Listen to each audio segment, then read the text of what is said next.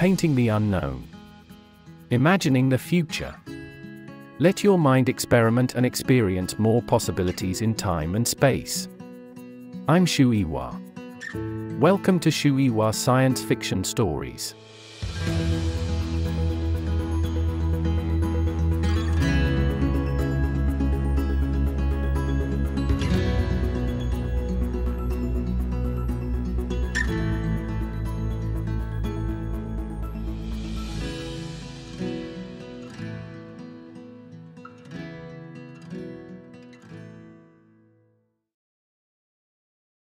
Though Wang logs off, he cannot stop thinking about the chaotic era.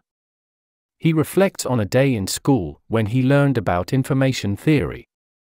To illustrate the concept, his professor showed the class 2 images, a painting called Along the River during the Qingming festival, which was filled with many details, and a photograph of a wispy cloud in the sky. Surprisingly, the photograph contained more information because its entropy exceeded the paintings by 1 or 2 orders of magnitude.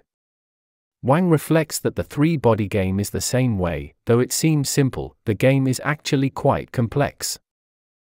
Wang arrives at Yang Dong's mother's apartment complex for his conversation with Ding Yi.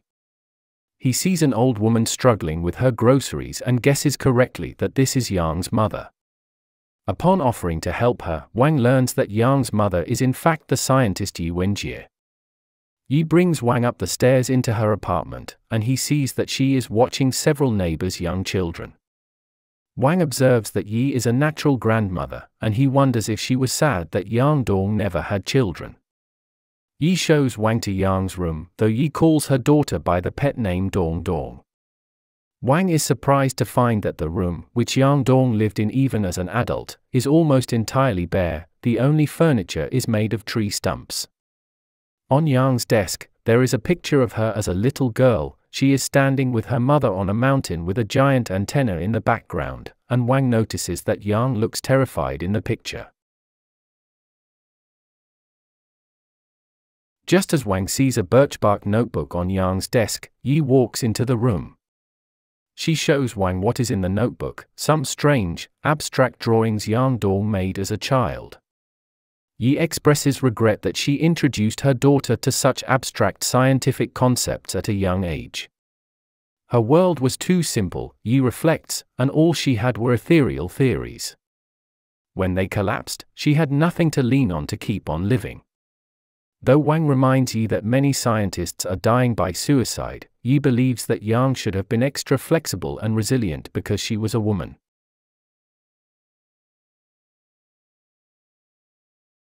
Before he leaves, Wang asks Yi where he can observe the cosmic background radiation, as Shen Yufei instructed him to do. Yi recommends a place in the suburbs of Beijing, and she tells Wang she will put him in touch with a former student who works there. Before Wang leaves, Yi observes that he looks tired, and she gives him some ginseng to feel better. Wang, deeply touched by this gesture, promises to visit Yi again.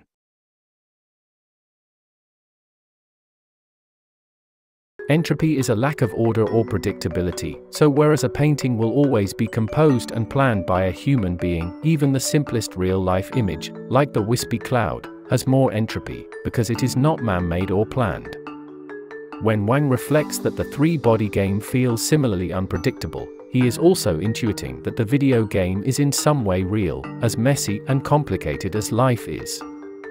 Furthermore, this comparison places a celebrated 11th century painting against a brand new video game, and shows how the more recent invention is by far the more complex one. Even in the world of art and entertainment, technology has progressed dramatically.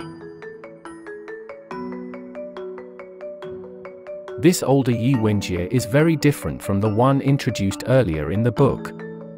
Whereas young Yi was distrustful and isolated, this old woman is warm and a natural caretaker. Though the elderly Yi longs for connection, Wang reflects that the last stage of her life has been defined by loss, and readers know that, in fact, every stage of Ye Wenjie's life has been tragic and traumatic. Again, the sparse room signals that Yang's focus on her work left no room for other pursuits or personality traits. Two things in particular stand out here, the tree stumps and the picture with the antenna.